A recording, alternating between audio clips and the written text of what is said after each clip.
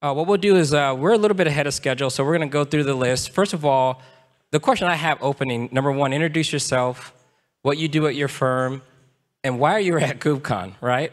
I think about the people in the early days of KubeCon. People were just excited about Kubernetes, the various open source projects. Then I look around one day, there's vendor booths and venture capitalists crawling around. So introduce yourself, what you do at your partnership, and also what you're doing here at KubeCon. Sure. I'll kick things off, guys. My name is Michael Yamnitsky, and I'm a partner at Insight Partners. We are a worldwide global venture capital fund. We invest across stages, starting at the Series A through the Series Z and pre-IPO and beyond. I focus on investments in software developer tools and cloud infrastructure, and I'm here because I've been a part of the ecosystem for years. I worked at Datadog before coming to Insight, who is a big user of Kubernetes, and I'm really seeing that the ecosystem is quite mature today, but there's so many opportunities in the future. I personally think the value of startups in this area is going to go up over the following few years. It's kind of funny, you know, why aren't venture capitalists here? There is way more venture capitalists at the NVIDIA GTC conference this week. But I think the three of us are firm believers that Kubernetes is a really big opportunity going forward. So. We're glad you're here, by the way. You're as welcome. Thank you. Hello, nice to meet you. My introduction was stolen earlier. I was going to say, hi, I'm Megan, I'm the devil from the previous talk, but yeah, don't need to say that anymore. So hi, I'm Megan. I'm an investor with Vertex Ventures. We are a firm based in the US investing, and our entire firm is a specialist investing in infrastructure software. And so that's what I focus on, typically anything from seed to Series A. The reason that I come to KubeCon, and I've been coming to the European and the US KubeCon for a long time, is similar reasons. There's a lot of innovation happening. And I think as KubeCon has evolved, and as you said, Kelsey, larger organizations are much more present here. And so if you're an early stage company, a company that maybe we would be looking to invest in, and this is basically part of your marketing strategy, is getting in front of the buyers that do attend these events, getting in front of them, spending time with them at the happy hours, everything that's happening. And so we both support our portfolio companies with that who are here, many of whom are here, and we're also looking for new investments. So yeah. So Megan, I'm going to stay with you real quick. You're investing in a company, you write that check, and they tell you we want to spend $50,000 for a booth at KubeCon, and maybe their product market fit. Your thoughts on that? I think earlier you just said you see this as part of their marketing strategy, their go-to-market in front of the buyers. What is your advice to them to make sure that they're getting the most bang for their buck, sending their whole team to a place like KubeCon? I mean, it depends. If you're one of our portfolio companies like Launch Darkly or Hasura, later stage, and they want to spend $50,000 at a booth at KubeCon, I'm like, hey, maybe that fits into a strategy, and let's talk about what that ROI looks like for you. If you're a company I've just invested in at the seed stage, and you say I want to spend $50,000 of that $2 million raise on a booth at KubeCon, you work up to that. And maybe that's not for the first year, maybe that's not the second year, maybe it's the third year. And so when you're coming to KubeCon for the first time as an early stage company, what you have is a captive audience of buyers. And so it's about how you use that. You're probably going to get less footfall. And so having a booth that early on is probably going to be less valuable.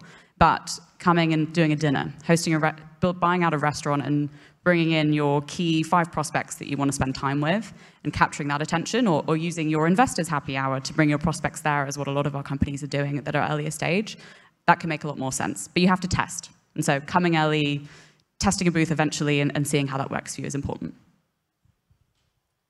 Aneel, introduce yourself, your partner there, where you're at, and also, what are you doing at KubeCon? Sure. I'm Aneel.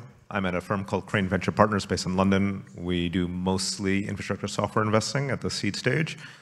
I'm here because I've been coming forever, basically. I started my career in software engineering and distributed systems 20+ years ago. I've been in and around this ecosystem for a long time. All right, look, the context of this is a lot of builders are here. I mean, I'm looking at a lot of people who were just like, hey, Kelsey, let me show you my new open source project, to I want to build a company around it. they had to build the courage of going from an engineer to a business person. They put together that slide deck, right? They download that how to raise money template off the internet. You've seen 1,000 copies of it. How do you evaluate these companies in a way where you're giving them great feedback? What does a good deck look like? What does a good game plan look like? And I'll give you a starter here. You know, there's projects that have 10,000 GitHub stars. And some people have these VC calculators, 10,000 GitHub stars equals 2.5 million seed round. I'm pretty sure that's not how you all think of it. That is not how anyone on this up here thinks about it. So let's give people some insight into like people coming from that lens into the world of venture. The main thing I will say is, are you solving a problem that other people want solved and that they will one day pay to have solved for them? I really don't care about your deck. You could write me in a long email or a memo. It's just those things have to be true. And if those things aren't true and you don't bother finding out whether they're true, like if you're not willing to test that other people want this problem solved, other people who are not you and your friends and just in your head talking to each other, and if you're not willing to test that those other people would actually pay to have this problem solved, you don't actually want to be a founder of a startup and make a business. What you want is someone to finance your project, which is fine. There are people who finance projects. That's just not the business that we're in. Yeah, I agree with all of that. The communication mode doesn't matter. It really just matters what you're communicating. And so, you know, I would also say tactically, what Kelsey just shared, actually like finding someone who's not a VC to test your ideas with. And so Kelsey, you know, we kind of think about it like a Sherpa on your round, having someone who understands the VCs, how they think, but also can kind of just give you unvarnished opinions. I think is really helpful. So yeah, everyone's going to be pestering Kelsey after this talk for sure. Sorry about that. Megan, I'm going to ask you another question. So look, you know, you have this same engineering team. I'm trying to get to the nuts and bolts, people. I want to make sure you all are taking notes and gathering something because there's so much knowledge on this stage. You know, I meet a lot of the first-time founders, and I'm like, have you talked to any customer? Have you gone to go visit their team and trying to do a bit of this price discovery? What does it look like? Does it make a material difference if that same company comes to you and say, hey, we have 2 paying customers. They're paying for exactly this, and we need your capital so we can go and scale it to the rest of the world. What are your views on even just one customer to start with? Amazing. I mean, fundamentally, the one way you can show real validation is that someone has put money down on the table for your product. That is kind of the only validation, the only real validation you have. And so for sure, that is a much more compelling pitch to us, because then as a VC, just so you understand how we work, what we then do is go around to all of our other network that looks similar to that customer that you've gotten money from, and we say, hey, is this also a problem for you? And we frame that in the way that you've told us that it's a problem for them. And so once we get validation from our own friends, people that we know that is indeed a problem, that's when we decide to invest. And so even if you don't have a paying customer, you can still make that story, and we will basically giving it to an investor in a way that they can then take it to other people and test it. So the more like kind of pithy framing you can give about that problem statement, the better. Michael, same question. Sure. So I think the one thing I would add, folks, is figure out if you want to build a business. I think that's the most important thing we're talking about. Okay, you've got an open source project. It's got stars, users, engagement. Think about whether you want to build a business first, and think about what that entails, because your open source project is going to be one component of this business. But being a founder means having a set of stakeholders, employees, making tough decisions about the company. And that is, you know, something that you, as potential founders, need to really do the soul searching to figure out.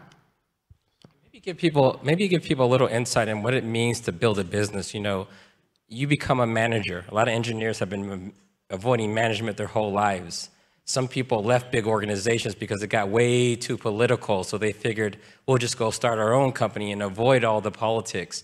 What are the type of skills, right? So if an engineer needs to learn how to write code, write unit tests, what does a business owner need in terms of a set of skills that people need to be ready for when they go down this route? Ooh, I think, look, there's a ton of things. I think the first one is being able to get people behind what you're doing. If you can convince people very early on to join your business, even before you raise funding, kind of tying back to some of these factors that we really like. If you've gone and found a team before you raised any capital, that says to us, like, hey, you are a magnet for talent. You are building something that people believe in, right? And that is, absolutely important. Second thing I'll add, and then I can go to the rest of the panel, because this is something we all think about a lot, is just having grit. Startups are hard, and you need to persevere. And if you're the type of person that perseveres, you will find success. It might take a long time, as a lot of businesses in the open source and the developer tooling ecosystem take, but you will figure that out if you really persevere. For better or worse, like 75% of my life is technical founders, and has been so for the better part of 2 decades now. And the one thing that, on the whole, they tend to not want to do, that you actually have to do if you're going to be a founder, is become salespeople, because generally they don't like salespeople. But the whole job is a sales job. You have to sell people the future of what can be built here from a product perspective, from a business perspective. You got to sell the VCs, you have to sell your employees, you have to sell people who you want to use the product and pay for it. You're constantly in sales mode. And oftentimes you have to sell yourself into the delusional proposition that you're going to become a billionaire, regardless of whether or not it's true, just to keep yourself motivated every day, because you wake up and get punched in the face and told no by everyone about everything all the time. And it's like you're just in this state where you're always trying to convince someone of something, and it is exhausting. And some people, often salespeople, are wired to do it. They like it, they enjoy it. And oftentimes people who pursue technical careers, especially in engineering, are not wired that way. And it's a thing you have to learn how to do. And without it, the rest of the being a founder and doing a startup thing just doesn't work. And either you figure out how to make peace with that and do it, or you struggle mightily. I think that's a great point, and kind of took the words out of my mouth. I would say the first comes the decision. Do I want to be selling, or do I want to be working on a product and working on technology? And that's the foundation. But I would say one of the reasons we exist as a firm, we invest exclusively in infrastructure software, pretty much exclusively in technical founders building very technical products for technical users. And the way that we run our firm is exactly in helping founders unlock that piece of go-to-market, unlock how to sell, learning how to sell. Because if you can build very complex technical products, learning how to sell and learning how to do the mechanics of selling software to developers, to large companies, is very doable. It's very learnable. There are different approaches for every different team, and that's what we help companies work on. But it's making that decision that you want to learn to sell is the key thing. So we're going to stick with that. I remember in the United States, the zero interest rate phenomenon. There were so many people with money running around looking to put it somewhere for the best return that they can get. My guess is venture had been growing a lot also during that time, fueled by this injection of money heroin into the veins of capital allocators. And then I remember there was a point where some founders I was advising were like, hey, they were rejecting offers because they wanted more than money. And I would go talk to some of the VC firms, and they started to build out their offering. They went from finding people to allocate checks to having more services. If you invest with us and we become your partner, we know how to fill in this gap that I think you've been hinting at. We know how to help you understand your go-to-market strategy, build out that executive leadership team at the right time. Maybe we'll go down the list, starting with you, Megan. What are those things that you kind of bring as a full-service venture capital outside of cutting those checks? It's a great question, and I think full service has a lot of negative connotations, and I think that's has become a challenge for a lot of firms, and I won't name names, that launched into, hey, we'll kind of build everything for you. Come to us, and we've got a 50-person platform team, and we'll do hiring, we'll do this, we'll do that. And I think it's really hard, firstly, as a founder to know when to pull those resources. Like, that's kind of the key unlock, is like, when do we need those things? And ideally, you have a very supportive partner that can help you leverage those things, and I think that's where it works. The approach that we took is really, we don't promise everything. We're not going to build your product for you. We're not going to sell your product for you. All we're going to do, the one thing we're going to do, and what we believe is the key unlock, is helping you learn how to sell. Because as Aneel said earlier, it's the most important thing you can do as a founder, especially as a technical founder when you haven't done those things before. Figuring out when to hire the right salespeople, who are the right salespeople to hire, building out that understanding of talent. And so it's important to us that we don't try and oversell, we're going to build everything, because that just ends in disappointment. We just do this one thing, and we do that one thing very well. So we are one of the firms that have a very large platform team. We have over 100 people that are focused across functions to help you with sales, help you with marketing functions, pricing, cost optimization of your cloud compute. And the way that we think about this is building companies is a team sport, right? You know, so we, as a venture capital fund, we want to support all of the people at the company. So one thing I like to say is like, look, for myself as a board partner, I work primarily with founders, but then if you work with a firm like Insight, your VP marketing, your CTO, all of the people on your executive team also have board partners. The thing that we do as well, because I think there's some points here that, okay, you can't do everything, and sort of like things are useful for certain types of businesses, other types of services are less useful, is we tend to tailor for you. So when you're at the very early stage, we help you with pricing, help you with cost optimization for cloud compute, simple things. And then as you build out the business, we tend to layer onto the cake with things like sales, marketing support. So we kind of like think about sort of growing that function for you as you scale your business. We're about halfway through, so I'm going to take a few questions from the audience after Aneel asks this question. But as you answer this question, Aneel, what were VCs doing before this? Right? Because a lot of times when I see these things get set up, it's a response to something, right? Either your customer base, the founders, the people that you're servicing are asking for this. Is this something that makes you different and stand out from other VCs? So what were people doing or VCs doing before this? And what is it a response to? And is it working? I've been around long enough that I can actually answer this. So like Vertex and Insight, Crane will get you bootstrapped with sales and marketing and hiring. Because like it's, a lot of VCs say this, many of us do it. Some of us are very good at it, some of us aren't. It doesn't actually matter that much, because at the end of the day, it is your job as a founder to become proficient at these things. Because if you don't become proficient at them, then how will you know that the person you hire to do it after you become proficient at it is any good at it? On what basis will you figure out what a good salesperson looks like if you've never done the job?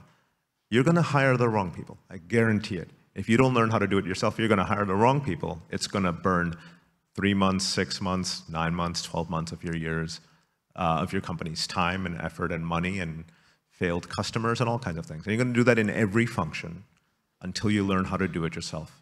And for some reason, it is some kind of fundamental like failure mode that every founder has to go through in order to learn to not do that anymore. And I've seen this at this point well over 100 times. This is just what happens.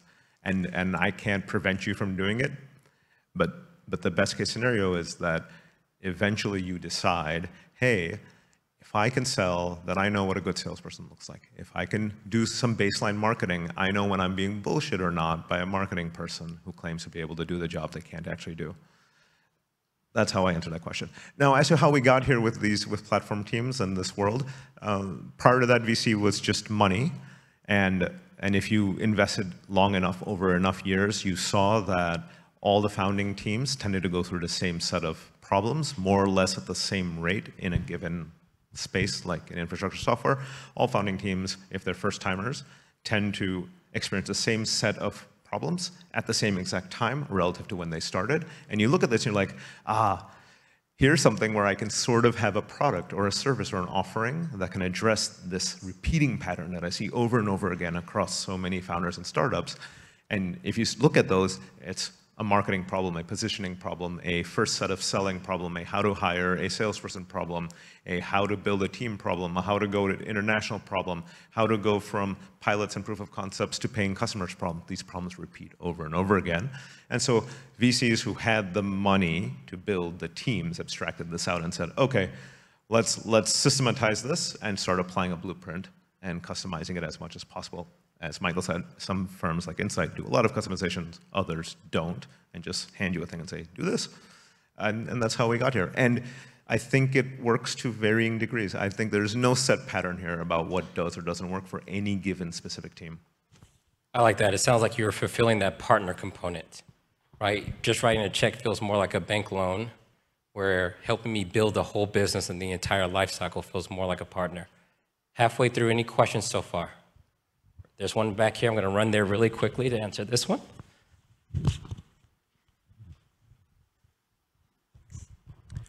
Piggybacking off of the question about founders who have customers. If you've got a business, you've got a few customers, you haven't had a lot of success working with venture angels, what would you suggest as maybe going back to that well and seeing if there's anything there?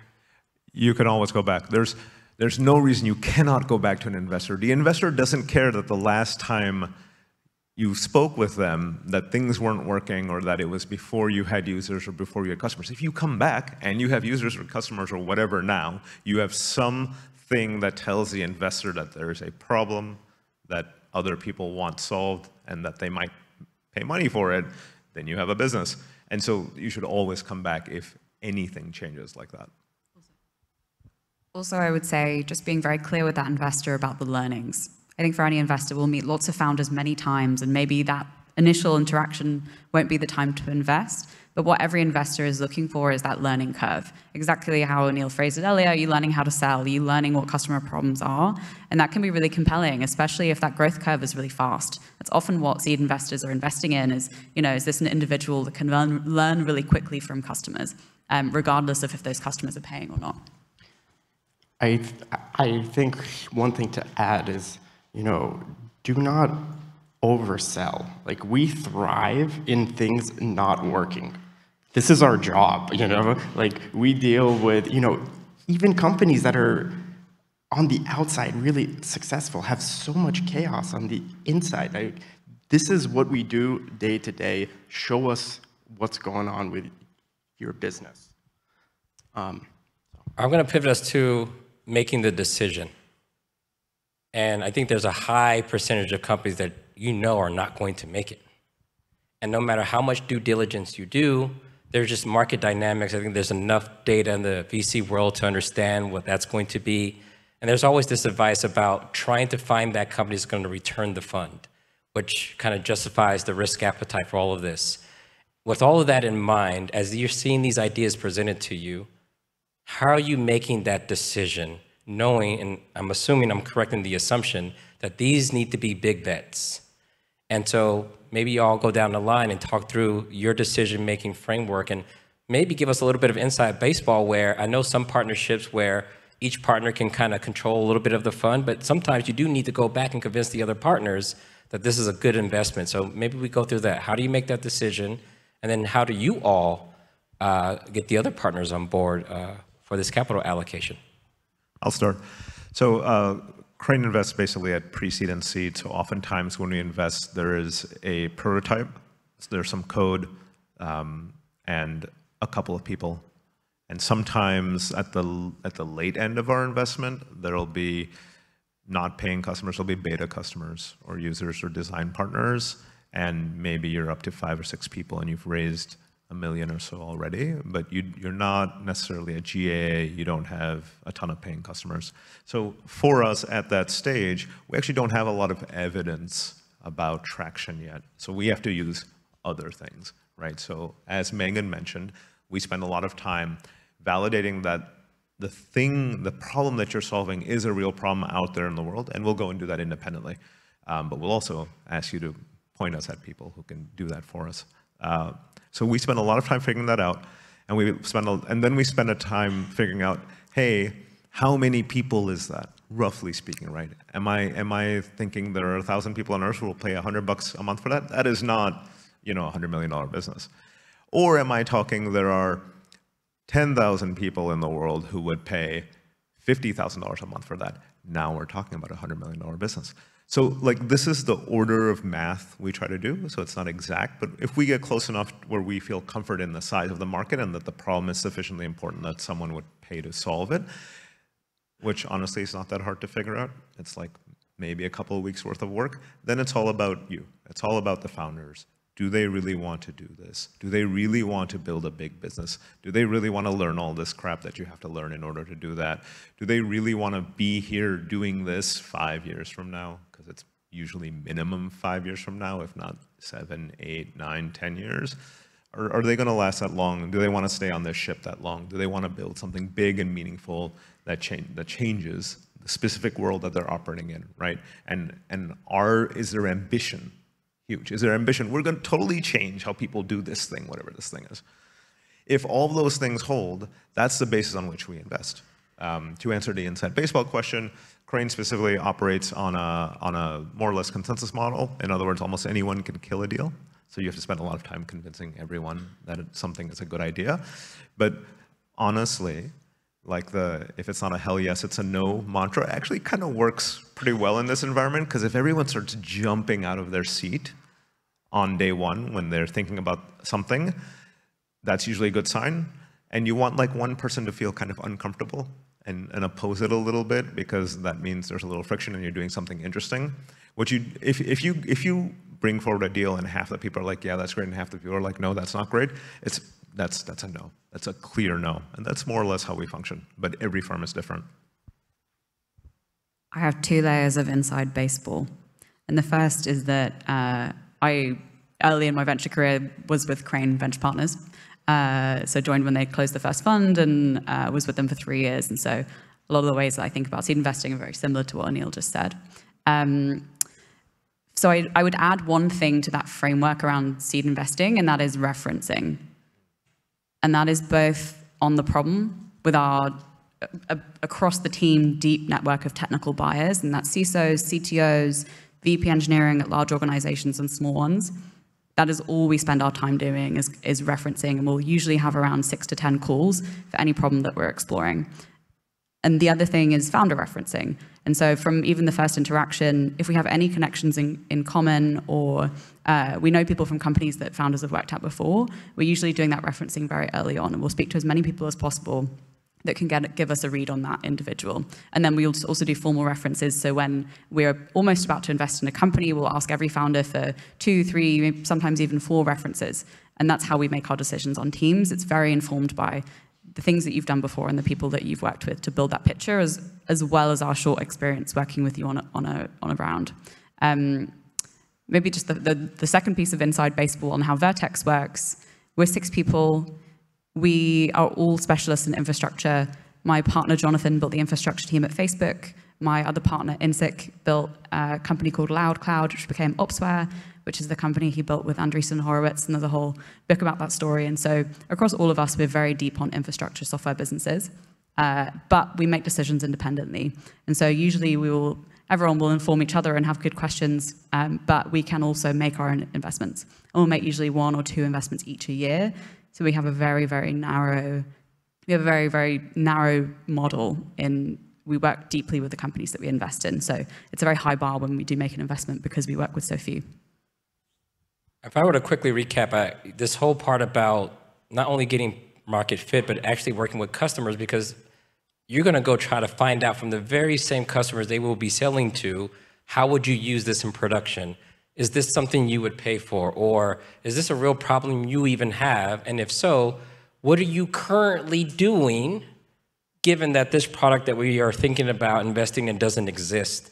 And I think I see a lot of founders that don't understand the current way that customers do things if you plan to go and disrupt, because there's a whole onboarding phase, there's a whole integration phase, because most companies can't stop what they're doing and switch over. So if you're taking notes and paying attention, there's so much value in you doing this early because they're gonna do it anyway. So you might as well get the dry run in place to make sure that you can arm them with this information. And I would have guessed, Megan, if someone in their deck gave you these bullet points about how customers are going to use their stuff, what you're going to replace, and you go do that due diligence and it starts pattern matching, my guess there's bonus points for having that in place. 100%. If you can make it easy for me to ask those questions, it's a much better process. The other benefit of that, if you're framing the problem in the right way and ask those questions in the right way to your target customers, ideally those then become your customers. That's kind of the perfect outcome, is that when I speak to engineering leaders at large booking companies or flight companies or big banks, for example, or even smaller companies like in our portfolio, like LaunchDarkly or Docker, and I speak to those engineering leaders, they go, wow, yeah, that is a problem for me. I'm like, great, here we go, speak to this founder, they'd love to tell you more about their product. And so that company then becomes a potential customer, and we get really great feedback about how you're solving that problem in the right way. So it's a real win-win on that side. And so the better that you can frame that problem in a way that I can ask it, and sometimes I'll frame it slightly differently if I can understand the product and how it might work for that company, it's much better. Michael, same question. How are you making decisions? I think, okay, there we go. So we do work on consensus. I would say what we do, so just going back to your point of like, can we get some inside baseball, is we do the work to sort of get the partnership on board for you. So rather than you coming to present to our entire partnership and get questions from a bunch of folks, you work directly with the team that you're speaking with at Insight, and then we go do that work for you. All right, so we talked about the title of the session was the good, the bad, and the ugly. So we're gonna start pivoting towards some of the things that are less happy path, if you will. Number one, what happens when a deal gets away? Like your team is excited, you see the presentation, we gotta do this now, call them now. And the founder's like, hey, we don't wanna work with you. We don't want your money. What does that look like when you go back to the team? It's like, how did we do? When did we wire the check? And they're like, yeah, about that. What is it like on the other end when the company doesn't want to partner with you, the deal that got away? Heartbreaking.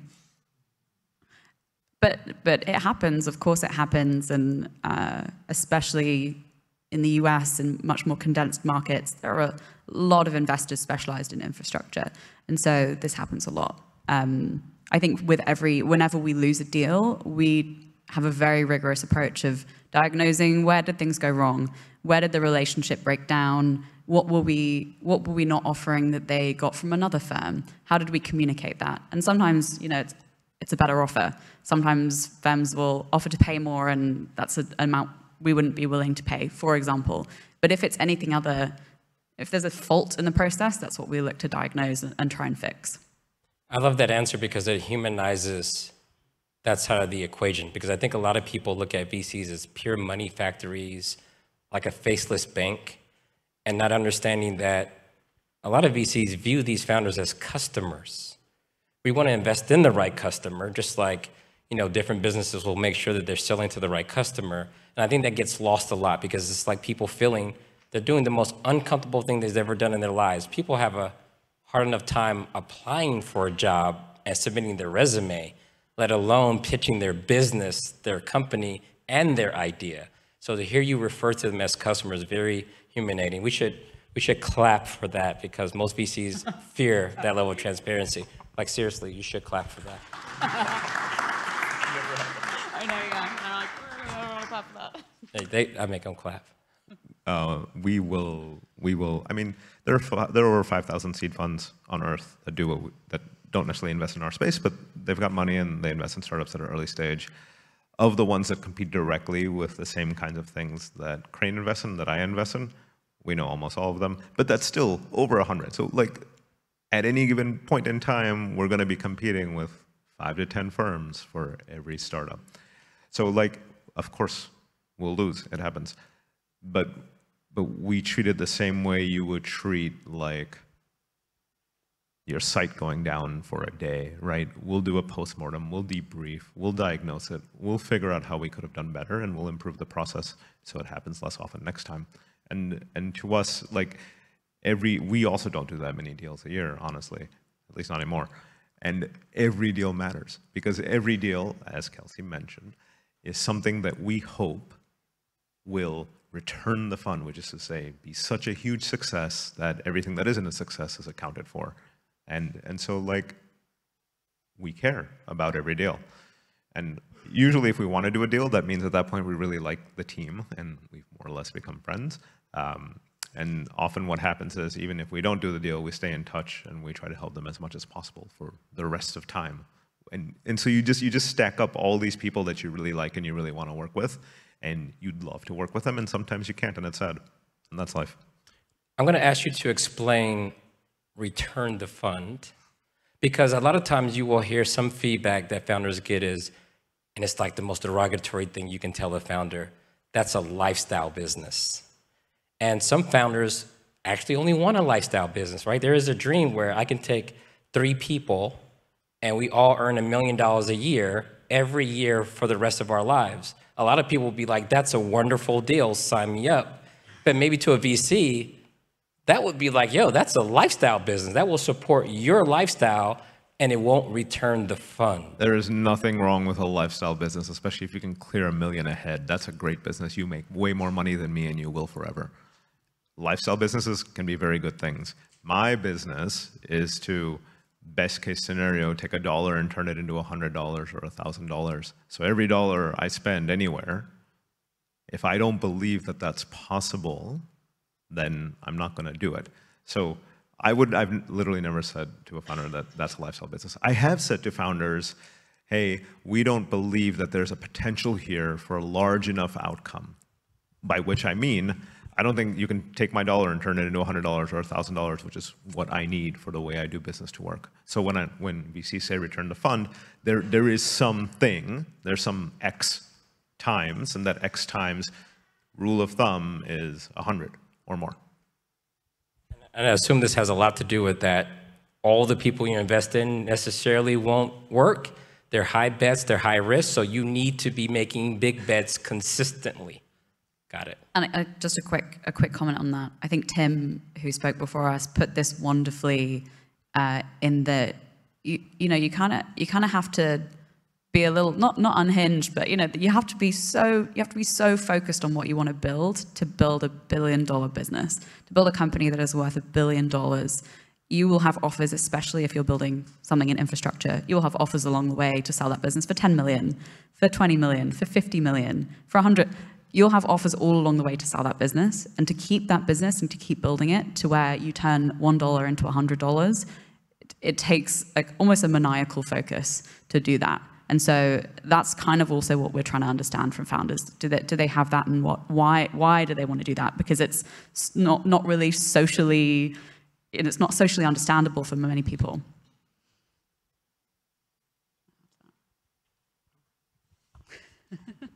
Michael, if you want to add something there, or I can pivot to the next component.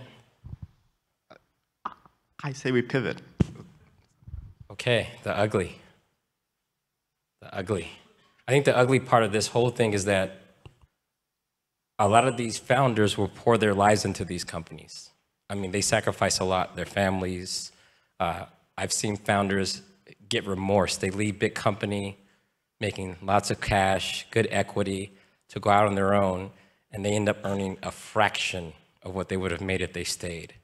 And that feels bad. And then on the other side of that, if they're a seed round, if you're all investing early, and they come to you and say, hey, we're ready for that A, and you say, we can't put any more money into this thing.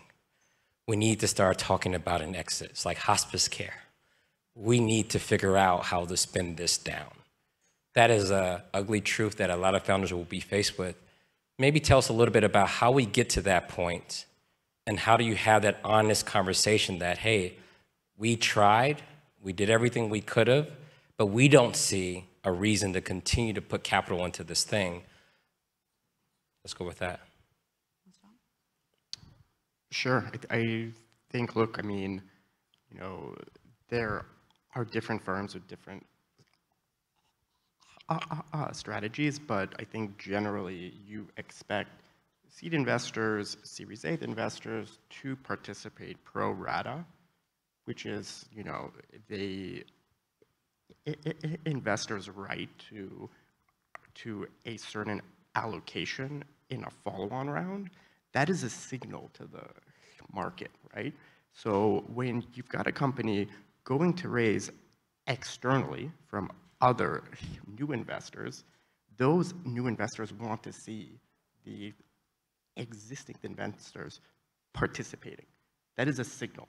And that's a big signal for folks like us who come in at the Series A and beyond. We say, hey, do seed investors like Vertex and Crane, are they in this journey with us?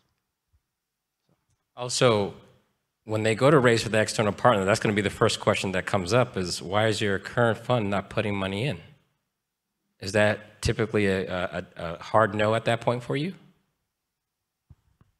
I mean, look, it's a sliding scale. There could be a particular reason why this firm is not putting in.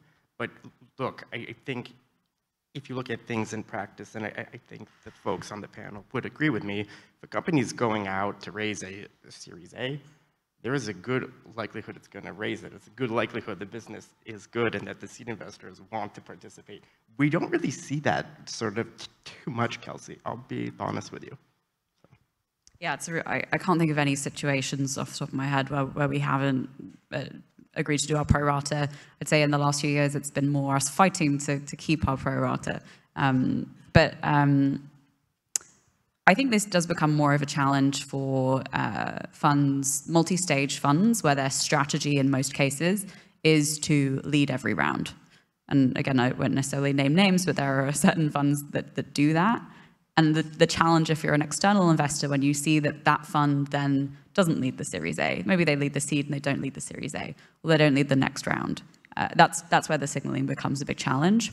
I would say there is a situation, though, aside from our pro rata and committing to invest, where it becomes clear for a company that they're not going to raise that next round because they haven't hit certain metrics that you would need to achieve by the Series A for that business. And I think in all of those situations, ideally, that is not a surprise for the team. We would have been helping those teams set the operating plans, understanding at every point what needs to happen to raise the next round and setting those milestones. And so if those growth numbers aren't hit or if the revenue figures aren't hit, then there's a conversation around, okay, what is the opportunity cost of continuing to run this business? That's a really hard conversation to have. And there are no good ways to have that conversation. But usually, in any case, that would never be a surprise to the team.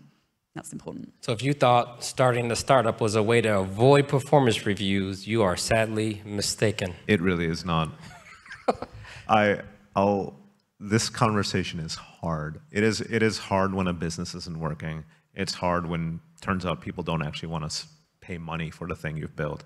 It's hard when the world changes under your feet, right? Like your business or the project or whatever is premised on it being true that there are this many customers who want this problem solved within the next X many years, and that there will be no change, no externality that makes it irrelevant, right? Like if you build something that's predicated on Kubernetes being world dominating and tomorrow Kubernetes ceases to exist, guess what? Your business also ceases to exist. So like there are times when the thing just didn't work, right? Everyone tried, you tried. It's not that VCs do that much, so I don't want to say we tried. We believed, we invested, we helped, but you tried and it didn't work and we have to call it quits. And that's just it's just a hard conversation to have. It's not fun. There are situations where founders don't want to believe it even though all the evidence says that the thing isn't working. There are times when all the evidence says the thing is working, it's just slow, and it's ambiguous as to whether or not it will continue to work and grow, or it'll stay at the level that it's at and kind of peter out. And as an investor, you have to make a judgment call on that, and your confidence in your rightness is probably at best mediocre, and you have to live with that, and that's just how life is. But like, there's no easy way to have this discussion, but you have to be able to have the discussion, and at least the way we operate at Crane, we attempt to have the discussion early and often. Last question here. We all see what happens in the best situations, right? You have companies like HashiCorp that go through all the stages in the IPO. And the question I have is like, when you have an exit event where there's no acquisition, you spin the thing down, what happens to all the technology, right? Like, is there, like, you lock up the IP, do you house it, do you all split it over dinner? What happens with all the things that were built up until the point you shut this thing down? Every variation you can imagine happens. Sometimes you actually find someone to buy the IP, even if the company doesn't succeed, because they were dependent on it. And you manage to get to 100 customers, and 2 of those customers really care, and they really want this thing, and they don't want it to go down, so they'll buy the tech out from under you. Or no one wants it, and the IP just goes under the shelf. Goes to GitHub. Yeah.